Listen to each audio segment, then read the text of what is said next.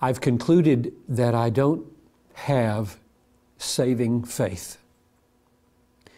I've tried to believe in Jesus for 2 years, but I can't. I fear I'm beyond saving. What can I do?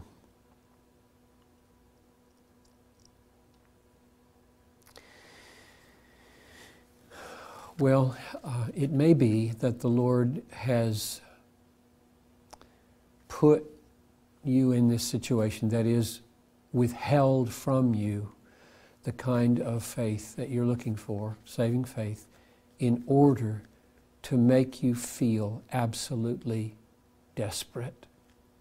Not everybody is given the privilege of realizing they can't produce their own faith. You have that privilege. That may sound strange. Take it as a gift. You have been given the gift that many people, to their sometimes hurt, don't realize. We cannot produce faith. If we have genuine faith, it's a gift. The Bible says that very clearly in Ephesians 2, 8 and 9. We are saved by grace through faith, and that not of ourselves. It's the gift of God. You know that now. I hope you do. I hope you realize you are absolutely, radically, deeply, powerfully dependent on God to give you faith. Maybe your statement that you're trying to believe means you don't believe that. You think it really is your job, ultimately, finally, to do it. And maybe I could relieve you of that burden. You are commanded to believe. Yes, you are. You're responsible to believe, but you can't believe. You're dead. You know that better than anybody.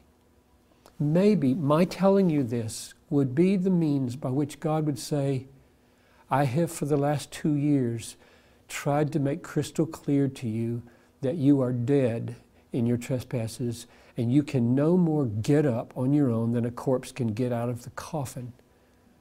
I would like now to invite you to rest, to stop trying and to just rest in me. I did it all for you.